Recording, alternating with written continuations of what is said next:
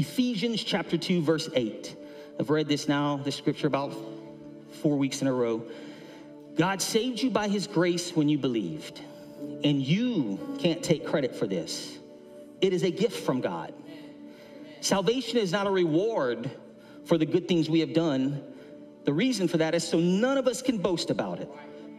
But here's what I like on verse 10. For we are God's masterpiece. He's created us anew in Christ Jesus. Why? Why did he do that? So we can do the good things he planned for us long time ago. This has been the central thought that has driven the series Watch This throughout this series, and I'm going to be continuing in that series in going into some ways that we can bring these moments into our lives. So today I'm preaching from the series Watch This, and I'm preaching the alone syndrome. The alone syndrome. Let's pray right now. In the name of Jesus, I pray that you will anoint this word, God, that you'll open our hearts, open our minds to hear this word, God, that you'll speak to us, that you'll let us see, God, where we are in this journey, where we are on either side of this message, or whether we're in the alone syndrome or we're helping someone through the alone syndrome. God, I ask you that you'll give us clarity on it in the name of Jesus, in the name of Jesus. And everybody said amen. Amen. You may be seated. Now, anytime you hear the preaching of the word, at its most basic level, it always falls into two categories, okay? Hear me out. It's either for the season you're in right now, and you know it whenever that's happening. The minister starts preaching, the pastor starts preaching, somebody starts speaking the word of God, and you're like, wow, it's speaking right to where I am in this moment. That happens often. The other times it's for a season you're going to face. Let me tell you, sometimes it will remind you of seasons you've been in, but I can guarantee you every time the word of God is going forth, it's setting you up for something you're going to face, and it's to help you. And I want to make sure you realize every Sunday, every midweek, every opportunity you have to hear the word of God, it is meant to get you through something that either you're currently dealing with or it's something you're going to deal with in the future, okay? Every time you hear the word of God. And so with that foundation, I want to say a few things, kind of open up this message. No matter what personality you are, none of them, doesn't matter which one you are, loneliness or the feeling of being overwhelmed and alone is a battle we all face at times. You see, unfortunately, life can throw things at you that can create all kinds of havoc. If you like studying personality types, and I'm a fan, I really do, you will see that there are many different designations and many different breakdowns to personalities. I'm going to share a few. The most basic breakdown that a lot of businesses use is type A, type B, type C, type D. 4 breakdowns. Type A is the goal-oriented person. And as I say what they are, you'll say, I think that's who I am, the goal-oriented person. Type B is the relationship-oriented person. Type C is the detail-oriented person. I am type C, unashamed. Detail-oriented person. Type D is the task-oriented person. We're going to get those tasks done. We're going to get it done. There are many different versions of personality classification. When I was growing up, my parents used the 4 temperament theory, and they actually taught lessons here, and so if you've been in this church for a long time at all, you're going to hear, you know what these classifications are: choleric, sanguine, melancholy, phlegmatic. There's tests for this, and those words are a little bit more odd if you've never heard them, but if you've done the 4 temperaments, they make total sense. If you're wondering what I am melancholy choleric, which is not a very common combination. So if you think I'm weird, it's okay, because I am.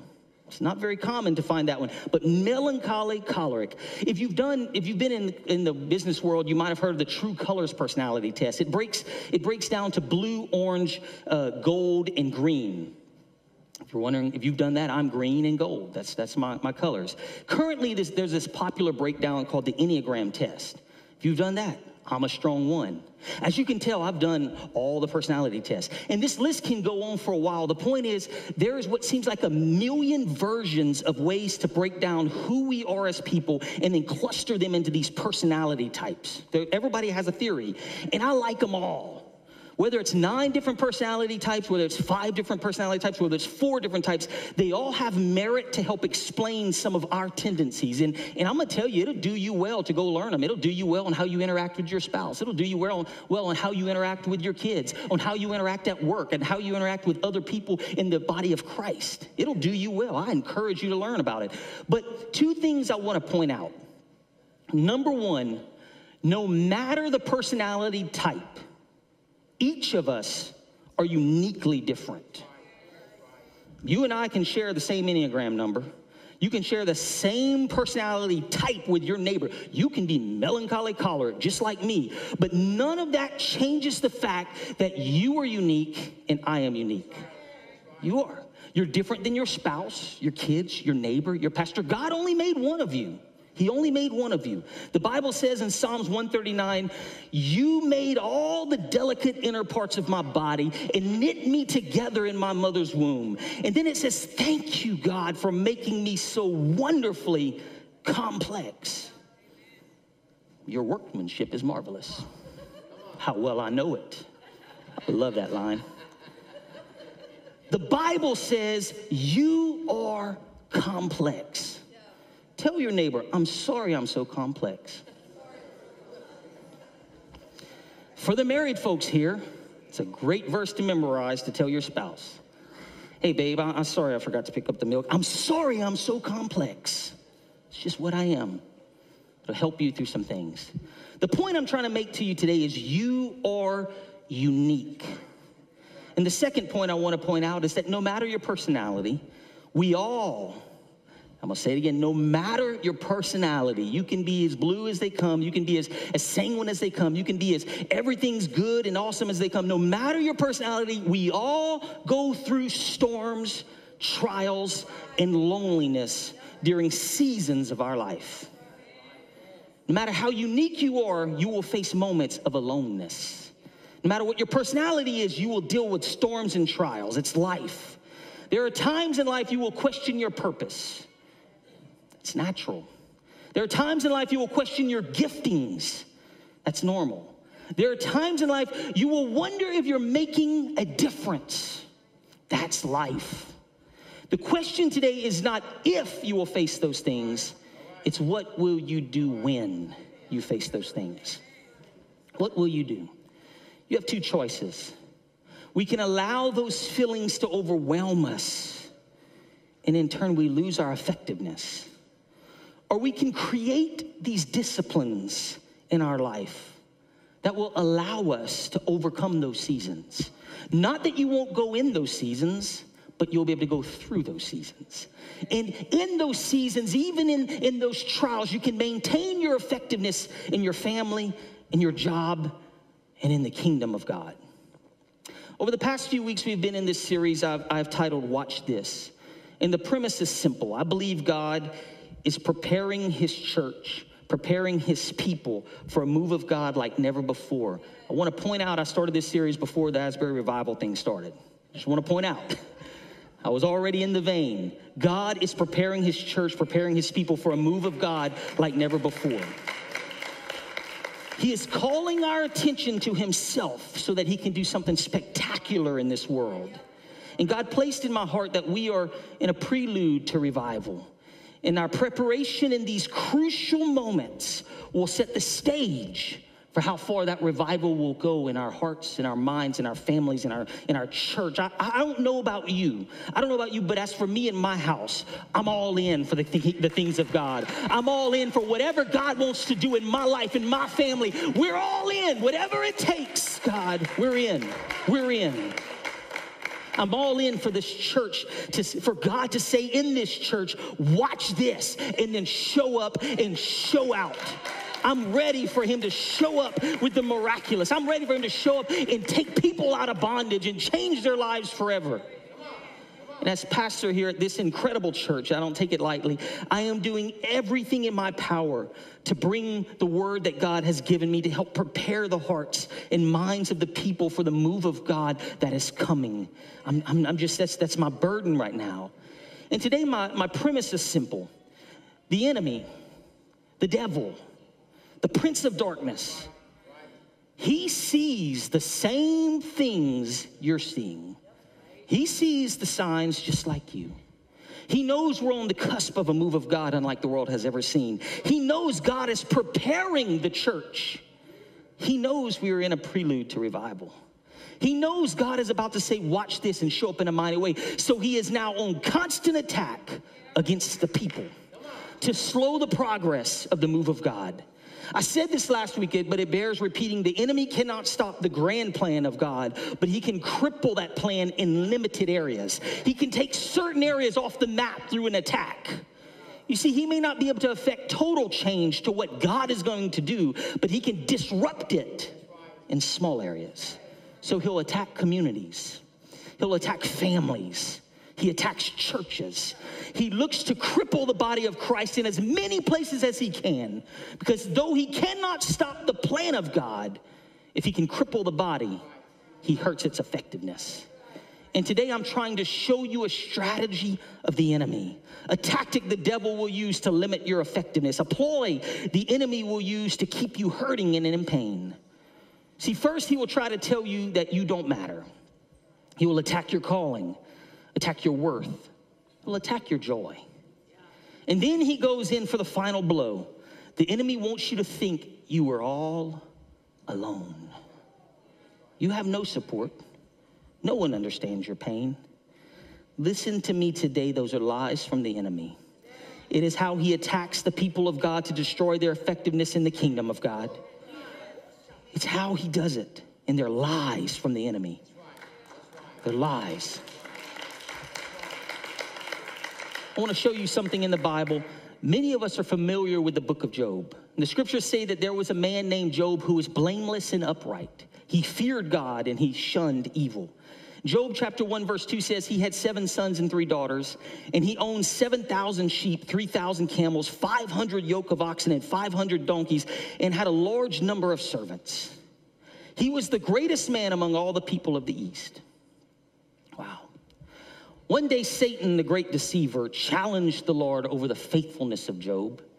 And he said, does Job really fear God? Because you see, you've put a hedge around him, so Job has nothing to fear. But if you would remove the hedge, he's going to curse you to your face. So God said, challenge accepted. And he allowed the devil to attack Job. And I want to read what the scriptures say in Job chapter 1, verse 13 through 22. One day when Job's sons and daughters were feasting and drinking wine at the oldest brother's house, a messenger came to Job and said, the oxen were plowing and the donkeys were grazing nearby, and the Sabeans attacked and made off with them. They put the servants to the sword, and I am the only one who has escaped to tell you. While he was still speaking, another messenger came and said, the fire of God fell from the heavens and burned up the sheep and the servants, and I am the only one who has escaped to tell you. While he was still speaking, another messenger came and said, the Chaldeans formed 3 raiding parties and swept down on your camels and made off with them, and they put the servants to the sword, and I am the only one who has escaped to tell you.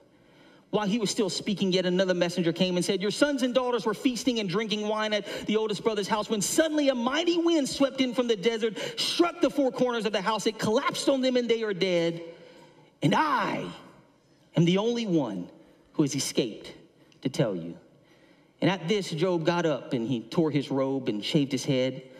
Then he fell to the ground and worshiped and said, naked I came from my mother's womb, and naked I will depart.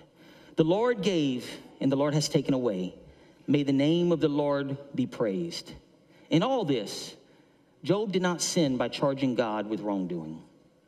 Now, often when we hear of the story of Job, we rightfully focus on the fact that despite all the loss, verse 20 says he fell on the ground in worship. Many of us can quote the prayer in some form. The Lord gives and the Lord takes away, but blessed be the name of the Lord. And I would be remiss not to reinforce those ideas in that moment, that no matter the struggle, no matter the pain, no matter the loss, there is no better response than to fall on the ground in worship. Though we don't always understand the storm, his ways are still higher. Though we don't know why we've had to go through a particular season, his thoughts are still higher. We may not understand it all, but he understands it all. And that's what matters. He is still on the throne. He is in control. And we have to trust him through it all and still worship him no matter what. The greatest response to pressure is always worshiping the King of Kings. But today I want to consider something else from these scriptures. I want to review what has happened. Job has just lost a lot. And all of this has happened to Job, at least, in just a few moments. First, the scripture says he lost his oxen, donkeys, and the servants watching them. Then he lost his sheep and the servants watching the sheep. And then he lost his camels and the servants watching his camels. And finally, he lost his sons and daughters. But there were 4 things in the story that remained. In every case, a servant arrived who said, I alone live to tell you. And what that shows me is that Job hadn't lost everything. Job still had 4 faithful servants. 4 faithful servants who survived the storm, who survived the trial, who survived the pain, to get back to Job to tell him their story. But my question for you is, what happened to those servants? Why do we never hear of those 4 faithful servants again? Why were they not tending to Job in his misery? Why were they not helping him when the Lord allowed Satan to attack his health? Why don't we read that as Job was struggling with the boils on his skin, his servants arrived with water from a well to tend to his needs? Why were they not there in his moments of trials and struggles? Why do we not hear their voice of encouragement and see their hand of help? He had 4 faithful servants left.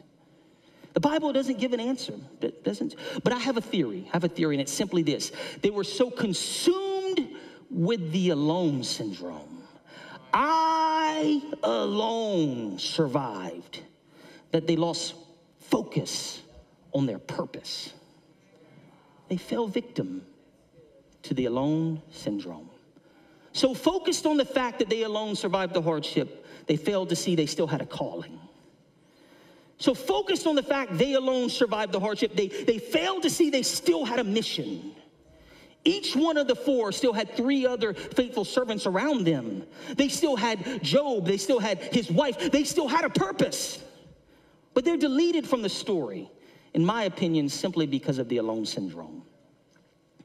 I read the other day in Psychology Today that 4 disorders thrive on loneliness. Depression thrives on loneliness.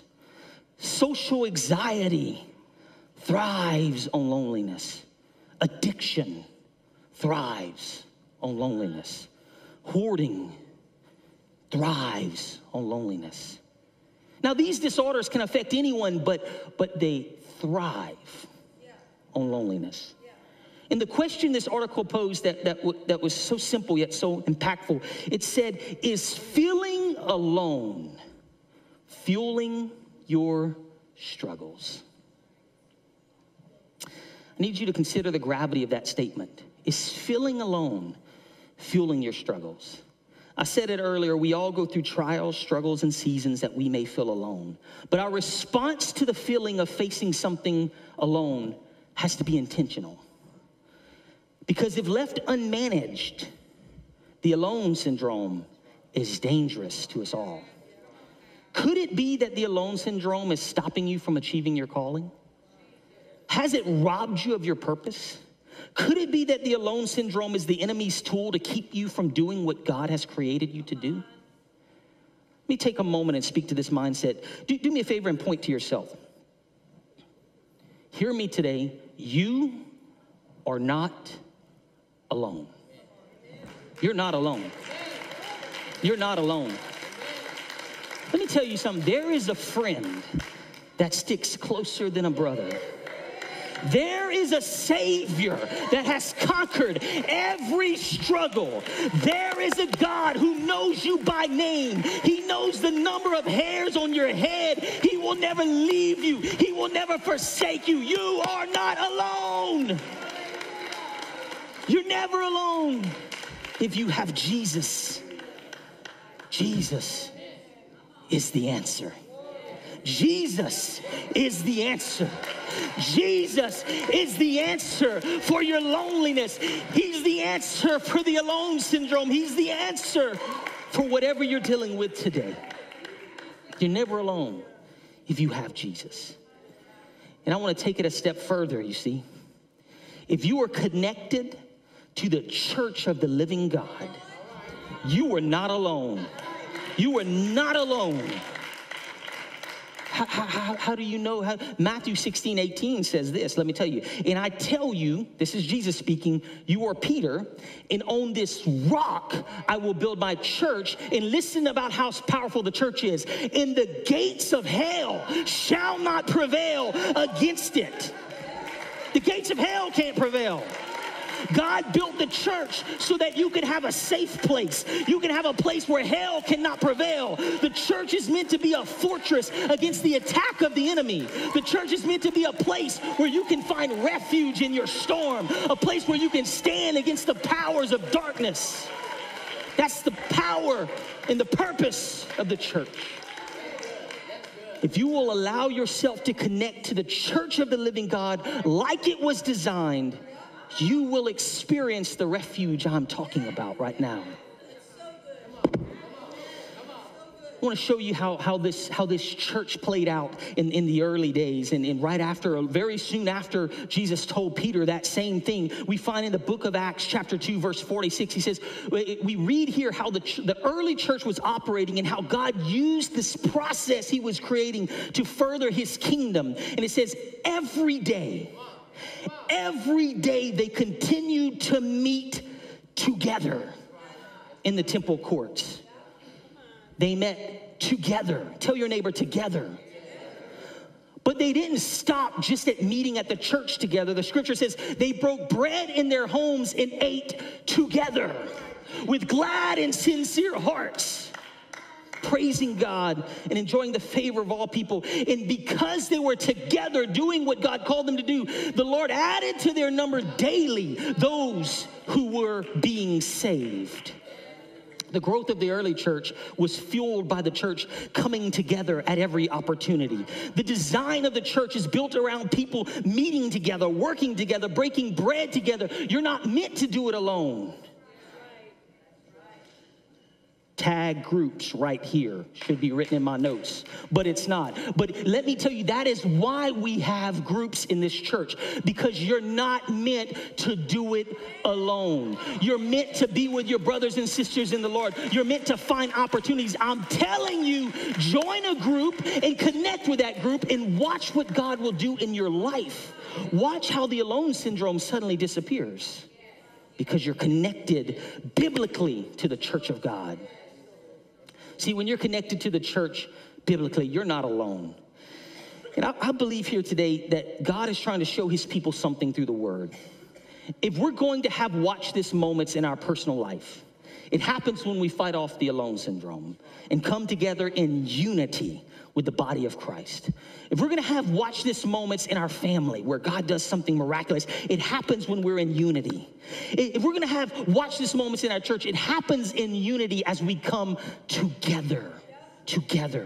Don't let the enemy attack you with the alone syndrome. Don't give him a foothold in your life. Take every opportunity to come together with the body of Christ in unity, and then watch what God is going to do in your life. I'm telling you, you can say it's prophetic. Watch what God will do in your life if you'll come together as the body of Christ. Now, I'm not naive. I remember COVID gave me plus 10 years, so I've been lead pastor for at least 13. So I'm not naive. I am well aware that often there are people hearing the word preached or taught, but because of your personal battle, what you're dealing with right now, in your mind, with a smile on your face, you're arguing the points I'm making. Well, Pastor, you say we're not alone if we're connected to the church, but I'm here right now. I attend church every week. Why do I still feel alone, Mr. Preacher Man? That's what you're saying in your mind. I know. It's like it's popping up in front of you right now. Glad you asked so nicely, though, so I'm going to give you an answer. There is a difference between freedom in actions and freedom in your mind. See, we happen to live in a free country. You can attend church without a fight. You can go to church functions without anyone trying to stop you. You can attend groups without having to sneak through police barricades to get there, depending on where your group is. I don't know.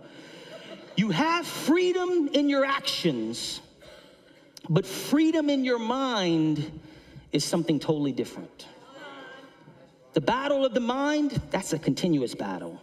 The enemy is at war with your mind every day. He wants to hold you captive. He wants to hurt your potential. He wants to cause you to give up and give in. He wants to bind you with chains.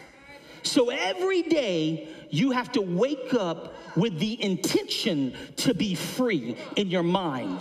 You may be free in your actions, but you're not free in your mind unless you attack it every single day. You have to be prepared to fight for it every single day. Our mind is a powerful thing. You can listen how powerful it is. You can be surrounded by people and still feel alone in your mind. And in like manner, you can be all alone in a room, all alone on a mountain, all alone walking through the forest, not a soul around you, and have not one thought of loneliness. The alone syndrome is not physical, but it's mental and it's spiritual. That's what the alone syndrome is. See, I'm reminded of Elijah. I'm hurrying. I'm reminded of Elijah in 1 Kings. If you were to go and read chapter 18 in its entirety, you would read of great moments in Elisha's ministry. Elisha called fire down from heaven, folks. Powerful moments. Elisha prays for rain, and his prayer breaks the drought in the land. But if you were to continue reading 1 Kings, you would find Elijah in the beginning of chapter 19 sounds like a totally different Elijah. We start checking if it's a J or an SH. We start trying to wonder, is this the same guy? Is this the same guy? 1 Kings 19 verse 1 says, when Ahab got home, he told Jezebel everything Elijah had done, including the way he killed all the prophets of Baal. So Jezebel sent this message to Elijah: may the God strike me and even kill me if by this time tomorrow I have not killed you just as you killed them. And Elijah was afraid and fled for his life. He went to Beersheba, a town in Judah, and he left his servant there. He left his servant there. Then he went on alone into the wilderness, traveling all day. He sat down under a solitary broom tree, prayed that he might die. I've had enough, Lord, he said, take my life, for I'm no better than my ancestors who have already died. You see, the alone syndrome fuels depression. The alone syndrome fuels negativity. Elijah, a great prophet, in spite of all his victories, still entered a season where he faced the alone syndrome. The scriptures say Elijah journeyed alone to the mountain of God. And it took him 40 days and 40 nights journeying alone to get to the mountain. And there on that mountain, if you read the whole chapter, God shows up on that mountain. And here's what he asked me. He says, what are you doing here, Elijah? Go read it for yourself. NLT version, it actually says, what are you doing here? 1 Kings 19 and 10, Elijah replies, I have zealously served the Lord God Almighty, but the people of Israel have broken their covenant with you, torn down your altars, killed every one of your prophets, and I alone have survived. And now they're trying to kill me too. I'm the only one left, struggling with the alone syndrome. Verse 15 says, then the Lord told him, this was his answer. Whatever you're saying, this is his answer. Go back the same way you came. Travel to the wilderness of Damascus. When you arrive there, anoint Hazael to be king of Aram. Then anoint Jehu, grandson of Nimshi, to be king of Israel. And anoint Elisha, son of Shaphat, from the town of Abel-Meholah, to replace you as my prophet. Anyone who escapes from Hazael will be killed by Jehu, and those who escape Jehu will be killed by Elisha. Yet I will preserve 7,000 others in Israel who've never bowed down to Baal or kissed him. I'm going to break it down for you. Listen closely, Elijah. I know you felt all alone, but in reality, you were never alone. There were 7,000 others who's never bowed to false gods. You did that. You thought that. Elijah, I know you have done great things, but no one is immune to the alone syndrome.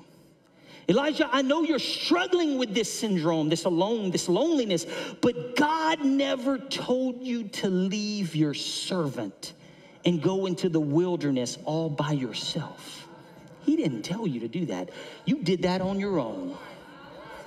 Driven by fear. You see, fear will make you do some crazy stuff. Speaking to someone right now, God didn't tell you to pull away from everyone you know. God didn't tell you to alienate yourself from those closest to you. You did that on your own. And God's saying, why are you here? You've allowed fear to drive you into isolation.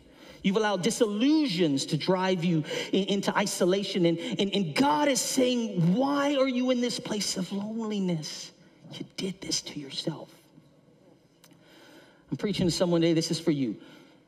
You have paused the work of God in your life, struggling with the alone syndrome. But God wants to tell you today all of that can change. You're not meant to be alone. God is reaching for you just like he reached for Elijah on that mountain in 1 Kings chapter 19. You are not meant to be alone, and it can change today in Jesus' name.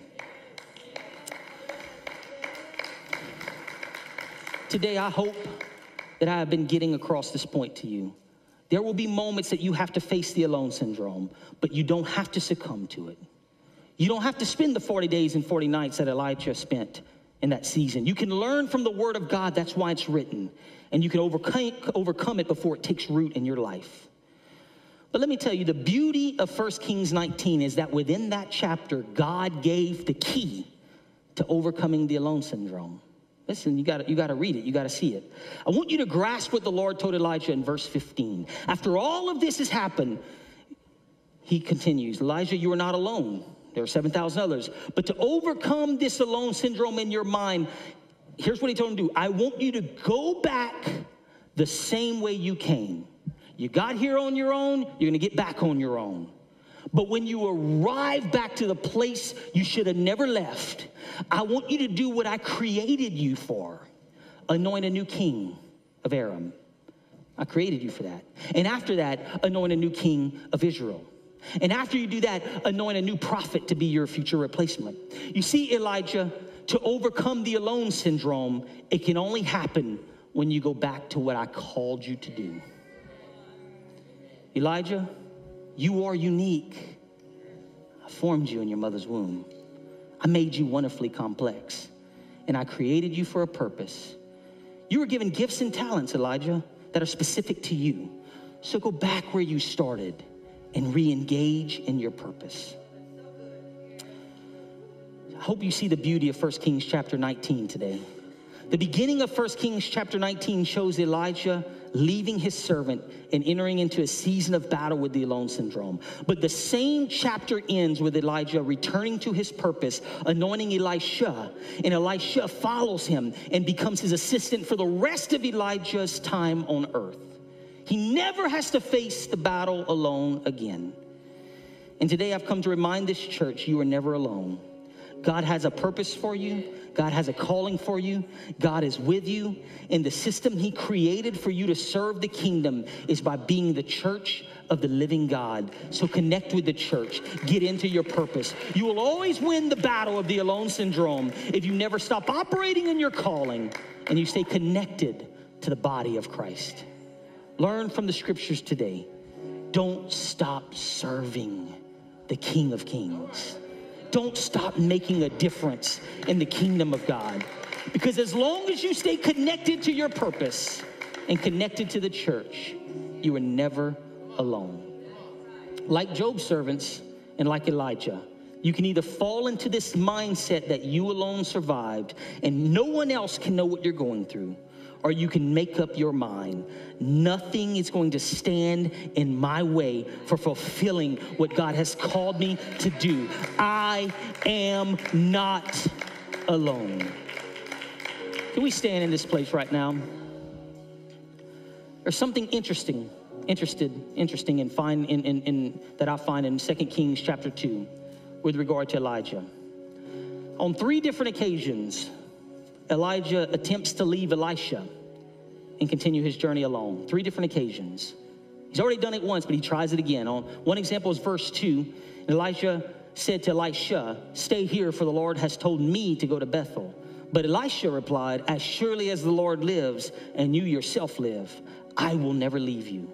So they went down together to Bethel. Same thing happens in verse 4, same thing happens in verse 6, and each time Elisha had the same response. Listen to what happens in verse 9, though. When they got to the other side, after Elisha refused to leave him, Elijah said to Elisha, "Tell me what I can do for you when I'm taken away." And Elisha replied, "Please let me inherit a double portion of your spirit and become your successor." He says, "You have asked a difficult thing," Elisha replied. "If you see me when I'm taken from you, then you will get your request. But if not, then you won't." And if we follow the scripture, Elisha was there when Elijah was taken. And Elisha received a double portion of the anointing that was on Elijah. Why? Because he decided he would never leave the side of Elijah. Sometimes you're the one battling the alone syndrome. And in those times, it's imperative you reconnect to your mission and reconnect with the body of Christ. But other times, you are Elisha, and you're called to stick close to your brother and sister in the Lord, no matter what they say. And your greatest blessing may just come because you didn't allow someone else to go into the wilderness alone. Perhaps your double portion will come because you said, "No, I won't leave your side, even though you're asking me to, because I know my calling. My calling was to be your right hand." Before I pray for you today, I want to leave you with one final scripture to show you that there is strength in numbers. Can't do any of this whole message without this. Ecclesiastes 4:12 says, "A person standing alone can be attacked and defeated, but 2 can stand back to back and conquer. 3 are better, for a triple braided cord is not easily broken." No matter your season of life, I'm telling you, no matter what the enemy throws your way, I'm telling you, no matter the circumstances that may be unique to you, I'm telling you, always remember, a person standing alone can be attacked and defeated, but when 2 of us get back to back, nope, not gonna win. When 3 of us come together, that's even better. When the church comes together, it's a prelude for revival. Something's about to happen in this place. Something's about to happen in your heart because we've come together, and the enemy cannot win when we're together. Together we win. Together we win. Right now, I don't know what you're dealing with, what you're going through, but these altars are open. I believe God wants to do work in this place right now. God wants to bind some people together forever and say, "Hey, together we're back to back. The enemy can't win this one." God wants to tell somebody in this place, go back to your calling. Your calling is going to bring you through this season. I'm telling you, in this place, God is here. He wants to work in your life. He wants to do a miracle for you right now if you'll let him. No matter what you're dealing with, I encourage you, come to the front. No matter what you're struggling with, I encourage you to come to the front. No matter who's on your mind, I encourage you, come to the front for them and watch what God is going to do. God's about to do something great in this place in Jesus' name. In Jesus' name.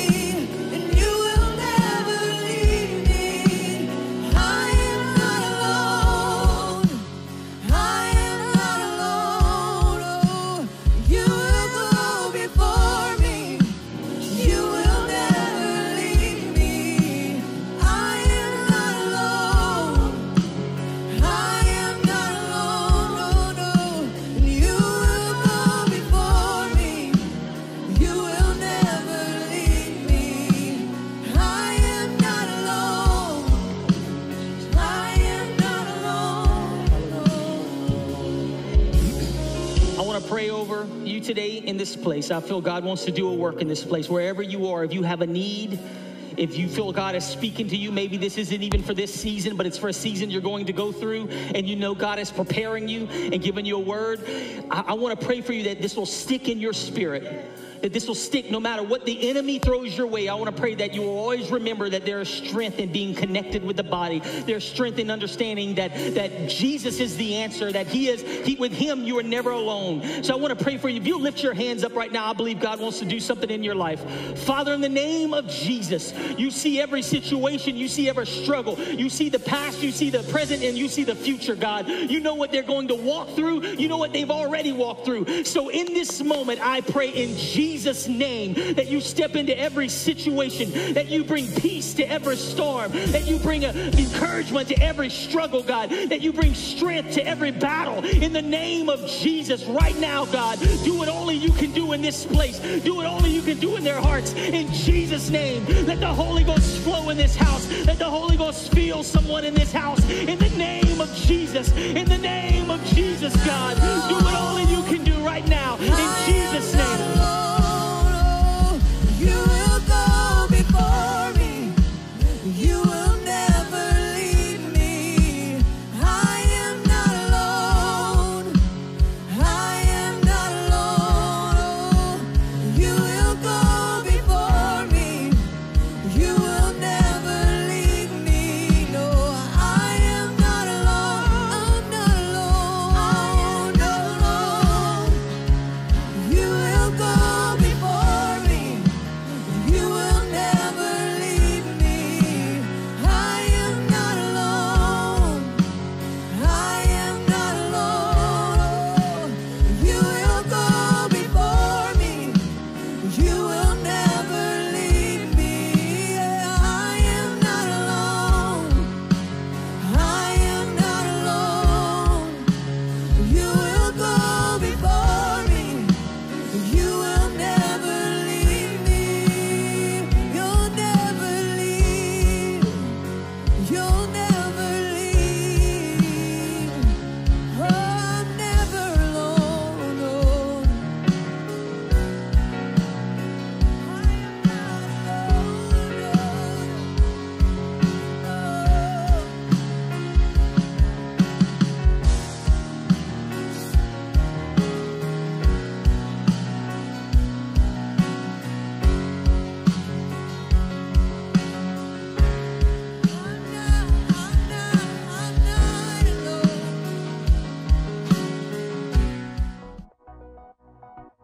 Thanks for joining our online worship experience. We hope it has been a blessing to you and your family. We would love to connect with you. You can find us on Facebook, Instagram, or YouTube, or you can go to www.point.church and connect with us there. If you'd like to partner with us in giving, you could download our app, or you could go to point.church and click Give. Thank you so much for joining us today. We look forward to worshiping with you again soon.